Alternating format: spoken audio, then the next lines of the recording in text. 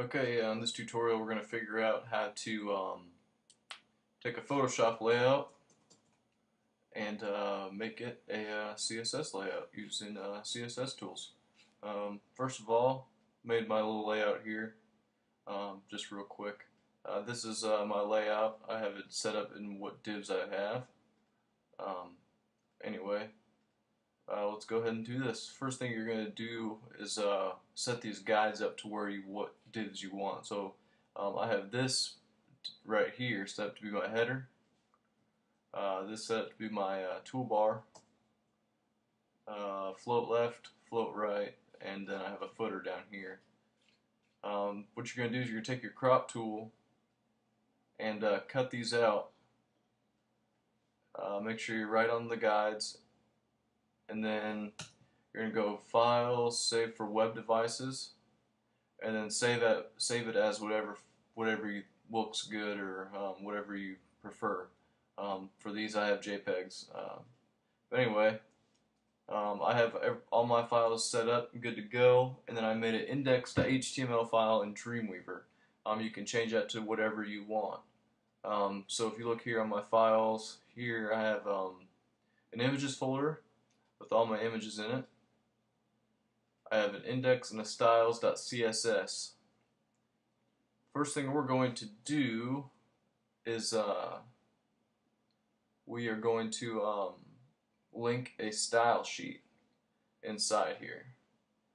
So first thing we're going to do is we're going to take our CSS panel, this guy, we're going to click this little attach style sheet link. If this is in your root folder, then it's just going to be styles.css. If it's in like a styles folder, it's going to be styles, it'll be like styles/styles.css. But anyway, mine's just like that, so I'm going to press enter here. Now we should have a style sheet linked up here, so styles.css. So we're about ready to start coding this. First thing we're going to do is change the title of this document. We'll say it Photoshop CSS. And then we're going to start adding stuff into the body here. In this video we're only going to show the setup. The next video, part 2, we're going to show it all, or the rest of it. First thing we're going to do is div ID wrapper.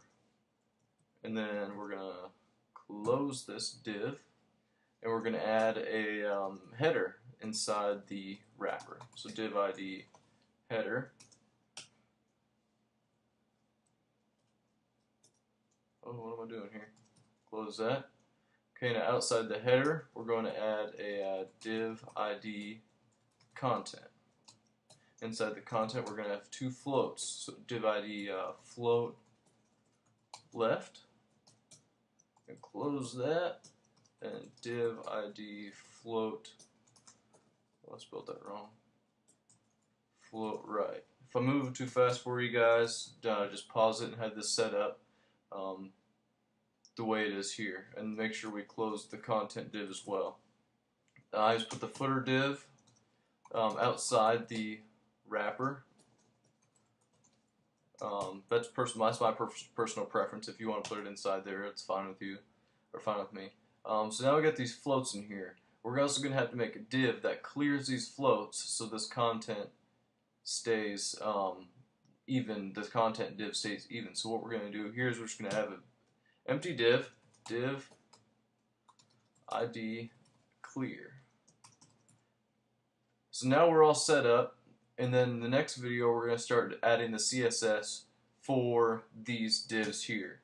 We're also going to add eventually, by the time we're done, we're going to add a toolbar, menu bar, all that good stuff. We'll add a footer, and you will have a cool two-column layout in CSS with your Photoshop layout you created. Just watch the next video and we'll start styling it.